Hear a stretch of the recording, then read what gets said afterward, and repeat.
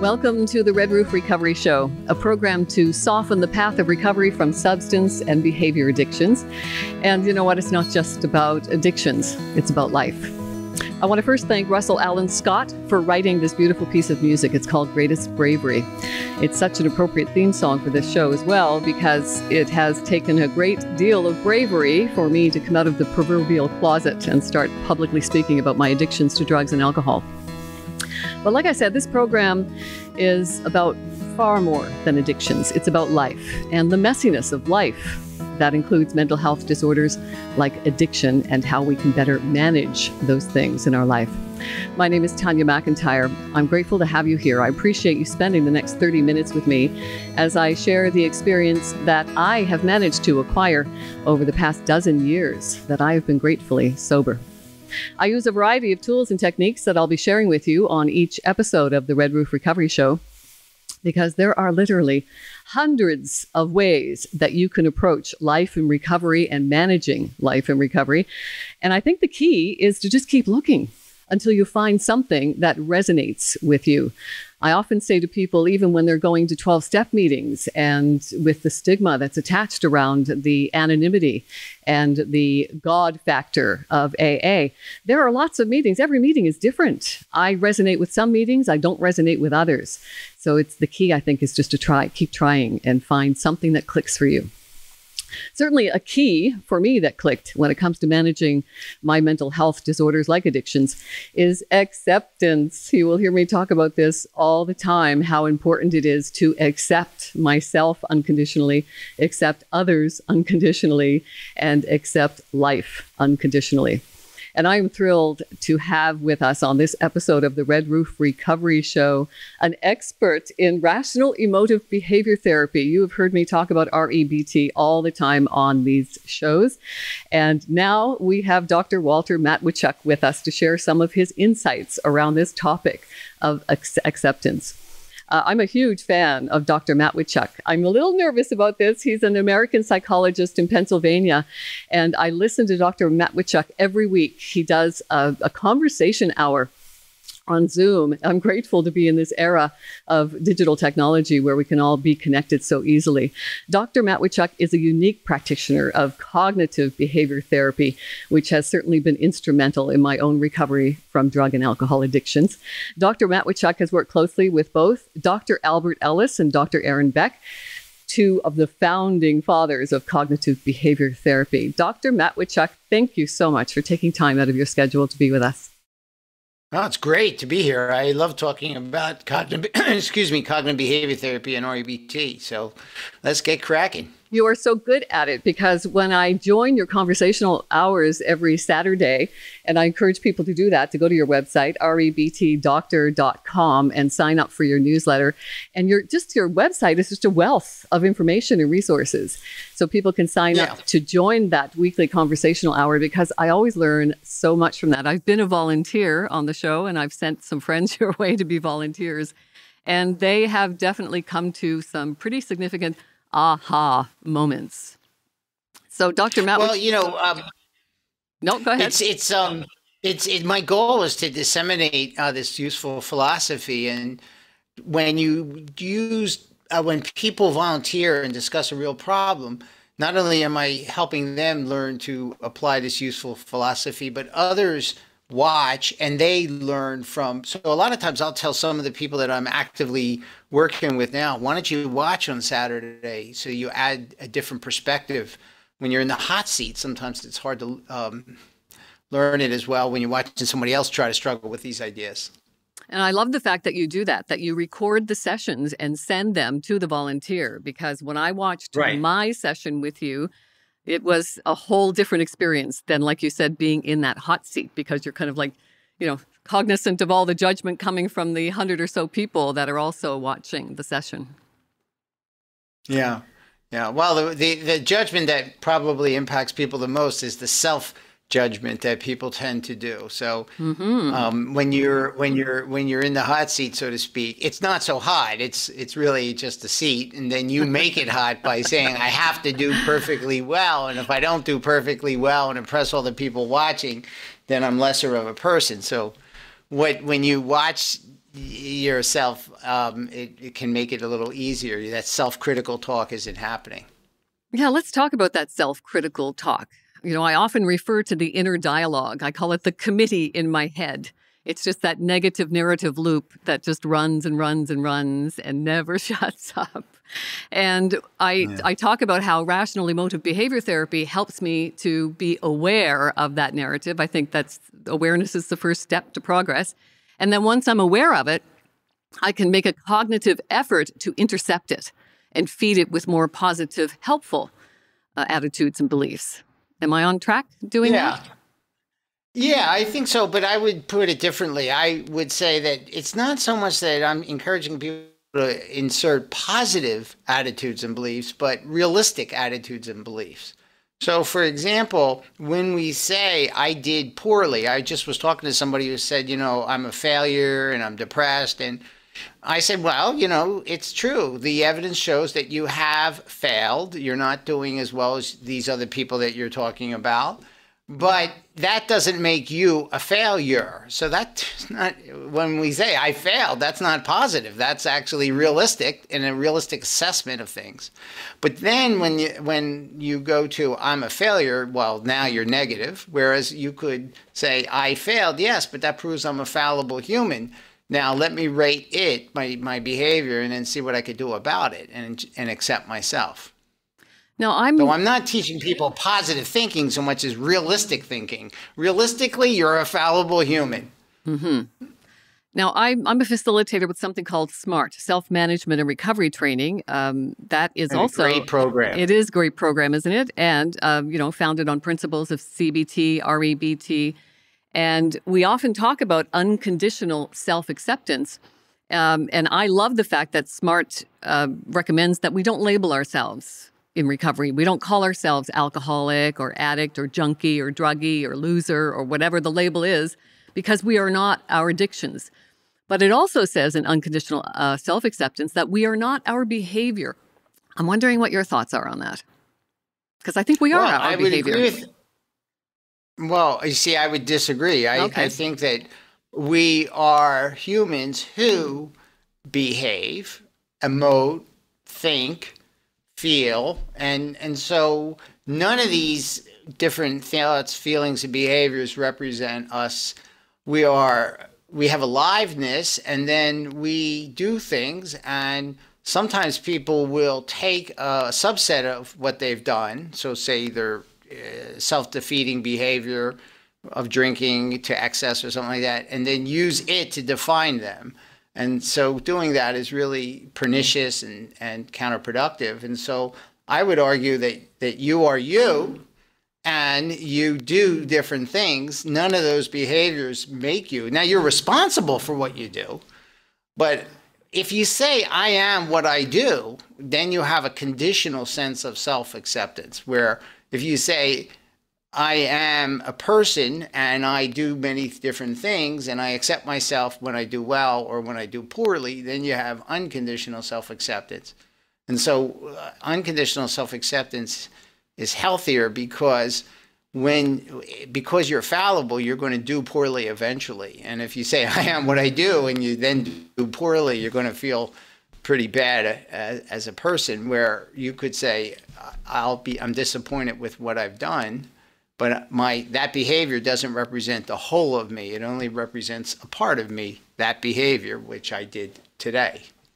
So it's not so much a moral failing, it's being aware of the behavior and having a willingness to correct it. And you don't have to have a willingness to correct it. In all probability, absolutes don't exist. So if you want to continue to do self-destructive behavior, that's okay. It's your life. But if you wish to live for both today and tomorrow, it would be in your best interest to either preferably slow down or eliminate your self-defeating behavior. So, no, I don't think it's a moral failing. You could drink yourself to death if you wish. It's your life. You could do with it what you want. Do you encourage people to try to answer the question, who am I? No. Because we know who you are. You're Tanya McIntyre, And I'm Walter Mantwychuk. What I would encourage people to do is ask a couple of different questions, like, well, what do I want to do with the one life I'm likely ever to have? And how do I want to expend my efforts in what domains of my life? How can I maximize the pleasure in my life? How can I maximize the meaning in my life? But asking who you are, in my view, is not a very useful question to ask. So when we're looking for meaning, to even maximize the meaning in our life, if people are feeling a lack of meaning, where can we start to help them find it? Well, we could start by experimenting. What gives you meaning and what gives me meaning are probably very different things. Although my guess is they're probably similar in our case, because you like talking about helping people recover from addictions, and I like helping people not only do that, recover from addictions, but also do other things, overcome depression or overcome marital problems, overcome problems of fears and self-limiting fears. And so the best way to find meaning is to experiment. And what gives a person meaning, like, for example, what gave Steve Jobs meaning and is different than what gives me meaning. His meaning was expressed through the development of technology. So experiment. It doesn't, in REBT, we call this vitally absorbing interests. I like to call them missions. So I have a mission to disseminate REBT, the philosophy that I find useful. But other people might have the mission of working with the homeless, or have the mission of saving animals, or have the mission of persuading people to pick up litter. It doesn't matter. Or have the mission of building a business, or political activism, or or you could have multiple missions. So the best way to figure out is to experiment. If I had more time, I would experiment with painting and music and learning to play the piano. But I don't have more time, so I don't do those experiments. But I would say, if you want meaning, experiment with what you think will give you meaning, and then see if it does. If it doesn't, do another experiment. Try something else. Yeah, I think that's important to open ourselves to the diversity that's offered. And I love the fact that you mentioned the VACI, the VACI. SMART uses that as well as one of their tools, the vital absorbing creative interest. And when we're encouraged to actually explore those interests and rate them, for instance, so something like rock climbing, I put that on my list. So I rated it. I thought I might like it from a scale of 1 to 10, 1 being least likely to like it and 10 being most likely to like it. I thought I might range maybe 2 or 3, because I can't imagine, because I don't have upper body strength to pull myself up a wall to begin with. But people seem to really enjoy it, and it looks like a lot of fun. So I wanted to go out and try it. And I went out and tried it. And definitely, if there was a 0, it would be a 0 for me, because after I tried it, it's like it has absolutely no level of fulfillment and joy for me at all. It was just a lot of work. And I also didn't like... And you could either jump to the conclusion that nothing will give you meaning, or you could do another experiment and try painting or piano or dancing or tango or whatever. Exactly. Or helping the homeless, or picking up litter, or political activism, or it doesn't matter what it is. As long as it's not antisocial and self-destructive, your vitally absorbing interest or interest will be different than mine. And the way you discover them is by doing them. So we're hearing a lot When I was a kid. When you were what? When I was a kid, I used to play a lot of baseball, and I would do that all the time. But now I don't do that anymore. I used to run marathons. I don't do that anymore.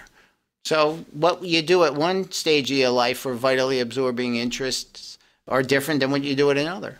Yeah, my philosopher dad always said, learn to love all that you are and resign with good grace all that you're not. So I like the fact that you keep reminding us that we are fallible humans, always in flux. Yeah, I think of people like puzzles, like a 5,000 or maybe even more than that, a million-piece puzzle. And there are all these different parts, and you pick a few of the parts that you want to work on, and you might like some other parts, and then you work on the parts. But the whole is unrateable because it's too many parts, it's complex, it's in a state of flux. And really, people try to do it, but that's just sloppy thinking that ends up leaving you anxious or depressed. How much are the cognitive distortions a crucial element when it comes to rational emotive behavior therapy? When I'm going through group exercises, I like to... they're really down. I'm sorry. I like to compare the thoughts that people are having, and they're called irrational. I prefer to call them unhelpful because I think when we're having the thoughts, it's rational to us. So to call it irrational is not helpful in the beginning, but we need to examine the thoughts that we're having around certain adversities in life. And I find the best way to examine the thoughts around adversities is to compare them to the common list of cognitive distortions, those unhelpful beliefs like all or nothing thinking and jumping to conclusions and labeling. See, I don't use those much, and I'll tell you why. Because humans have different types of thoughts. They have what are called inferences, which are or automatic thoughts, which, like, for example, I'm going to do poorly. That's an inference. It's a prediction, an assumption, whatever, a hypothesis. But then we have basic attitudes, which are deeper level cognitions. They too are thoughts. So the word thought is like a generic word, like liquid. But then there's coffee, there's tea, there's cola, there's beer, there's wine. And so there are all different types of thoughts. And the cognitive distortions that you're referring to, that list of them, they're useful for targeting to change. Black and white thinking, fortune telling, magnifying, minimizing, personalizing, emotional reasoning. All those things are useful. But in my view, they're not primary. They're a product of deeper level cognitions. Like, I have to do ideally well, you have to treat me nicely, and the world has to be a safe, easy, and predictable place. And so it's from these deeper level cognitions that these inferences, these cognitive distortions tend to result. They stem from them. But I actually, as an irrational emotive behavior therapist, go for the deeper level cognition. So I look past the I'm going to fail, which is an inference, and go to the deeper level cognition, I have to succeed. And then I talked about that idea that, well, do you have to succeed? And if you don't succeed, what does that mean? It means you're a fallible human. Whereas when you're talking about cognitive distortions, you're talking about higher level inferences, which it's kind of like pulling out the dandelions on your lawn. Unless you get deep down and pull out the root of the dandelion, the thing will grow back. And so the thought, I'm going to fail, is going to come back unless you get to the bottom, which is I have to succeed. Different levels of cognitions. And cognitive therapists, a la Beck and Burns, will get to them. But they'll get to them later on, rather than REBT really starts at that deeper level. And then as an afterthought, we go back and say, well, is it really likely that you're going to fail? But you see, by assuming it to be temporarily true that you will fail, it allows you to look past that to the deeper level cognition. So I said to a man earlier today, he said, my bad temper injured, probably damaged my daughter's development. I said, well, I don't know you very well, but let's temporarily assume that to be true. Now, how are you making yourself feel guilty, and does the guilt help you? Well, the answer to the guilt helping him was no, and then the attitude that was leading him was, well, because I damaged my daughter through my expressions of anger and played my roles of father poorly, I am lesser of a person. So we used the inference to kind of take a deep dive down for the core problem, which was this idea that I have to play my role perfectly well or else I'm lesser of a person. Yeah, guilt and shame seem to be common threads in recovery circles. I hear it all the time. And, we have a couple of exercises to work through on it because, sometimes there can be helpful guilt.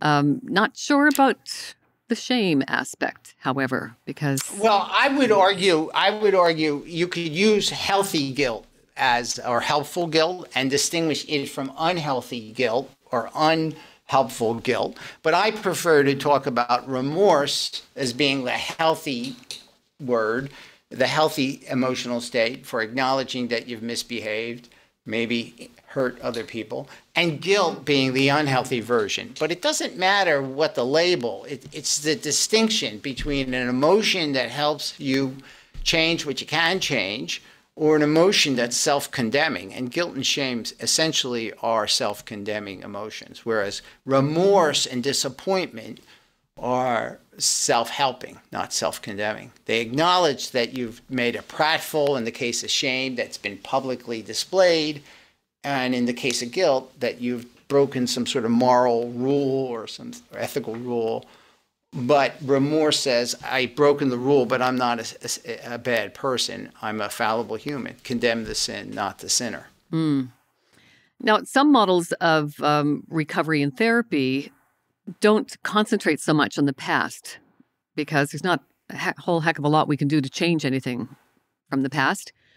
So it's about starting from today and how we're going to move forward. Do you agree with that? I don't know. I think some stuff from the past needs to be sorted before we can take that step forward. Well, it depends. I think that what I would say, put it is this way, that if people are troubled in the present by events of the past, then it's important to talk about our current attitudes about past events.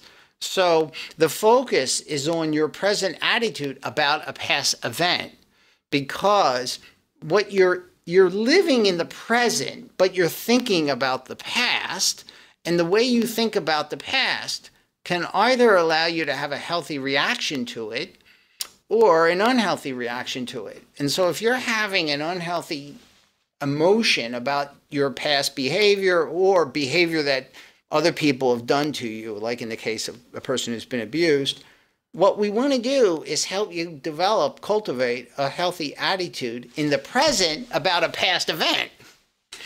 So again, we're talking about a past event, but we're talking about it from the standpoint of our current attitude. So when people say cognitive behavior therapies talk about the present, I think they're being very vague. What I do as an REBT therapist is talk about current attitudes about either past events, present events, or future events. Because think about when you talk about the future. You don't know the future, but you're talking about your current attitude towards a possible future event. Mm-hmm. Well, there's a saying, isn't there? If you want to have anxiety, get yourself a future. If you want to have depression, get yourself a past. Because that seems to be... I would say I would tweak that a little bit. Okay. I think you're right. Anxiety is a future-oriented emotion, and depression is more of a past-oriented emotion. But the fact of the matter is that it's get yourself an attitude about the future or an attitude about the past that then creates anxiety or depression.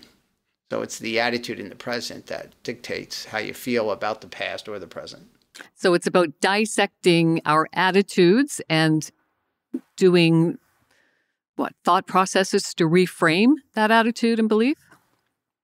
No, I don't like the word reframe, because that, again, suggests more of work at the level of an inference. Like, for example, if I said, I'm going to fail, people could reframe that to, I'm going to possibly fail.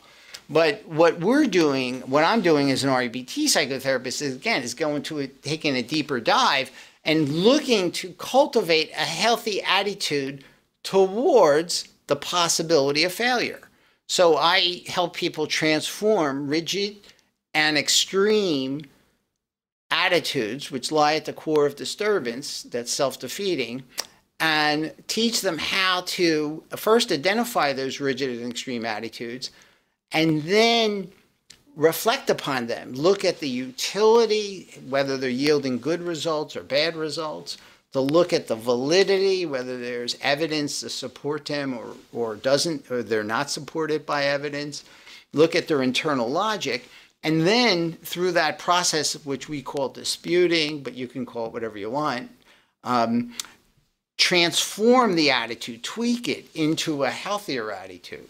So, for example, if I said to you, I absolutely should not have spent my younger years smoking lots and lots of pot, right? That was a waste of time and money, and I didn't use my younger years well, right? I could say to you, well, is that yielding you good results now? And the person might say, well, yeah, it's yielding me good results. It's making me feel guilty, and that's helping me change. And I would say, well, you could change just as well by acknowledging that you wasted time in the past and be remorseful about that and concerned about the implications for your health now. But you would get better results. You would get equally, or if not better results. And you could have the person look at the evidence that supports the idea that you absolutely should not have smoked all that pot. And people will say, I'll say, well, where's the evidence? And they'll say, well, the evidence is that I would say have gotten through school better, or gotten a better job, or I wouldn't have lost a marriage. And I say, no, that's not evidence that you absolutely should not have smoked all that pot. What that is evidence of, it's evidence of the fact that it would have been far better if you hadn't smoked that pot. But you see, what people do is they think that what's better is evidence of what absolutely should not have occurred. And I always say to people, look, there's no law of the universe that says we have to do what's better. There is a law of the universe that says there's gravity. And so the universe permits us to not do what's better, but it doesn't permit us to violate the law of gravity. So you absolutely, when you say I absolutely shouldn't have done that, it's false to the facts, and people don't see that until it's explained over and over again. It would have been better had you not smoked all that pot, because maybe you'd still have that marriage, or you would have gotten through school. Fantastic. What a wonderful way to end this extraordinary 30 minutes. Dr. Matt Wichuk, thank you so much for your time and your expertise. Well, it's been a pleasure, and thank you for having me. And I hope you visit my website, rebtdoctor.com. Absolutely, we will. You can connect with Dr. Matt Wichuk through his website, rebtdoctor.com. And be sure to sign up to join his weekly conversations on Zoom. They are an instrumental part of my routine. They contribute greatly to my motivation to maintain abstinence from harmful substances and behaviors. I just love everything that Dr. Matt Wichuk does. So be sure to tune in 9 o'clock on Saturdays, and you can sign up at rebtdoctor.com. Well, thank you. Thank you, Dr. Matt Wichuk. Keep up your brilliant work. Thank you. Same to you. Keep up the battle. Thank you. My name is Tanya McIntyre. I want to thank you for being here with us today. You are an integral part of my recovery journey, and I appreciate you spending part of your day with me. I've authored a couple of books. Please look them up. They are in honor of my philosopher dad, Mindful Wisdom from my philosopher dad. And my second book is Daily Wisdom from my philosopher dad. I set this one up like a journal. So I encourage you to have a look at the inspirational messages every day, and then write your thoughts and intentions for the day. In my experience, the power of words is extremely powerful. The power of the written word, when we get all the senses involved with the writing, that can be magical and sometimes life transformational. It certainly has been for me. My wish for you is to always live fully, laugh often, love always, stay mindful, and as positive as possible. Remember, there's great power in knowing that the only thing we can control in our life is ourselves. So let's remember to talk to ourselves like we talk to our best friends. May the force be with you. And remember, you are the force.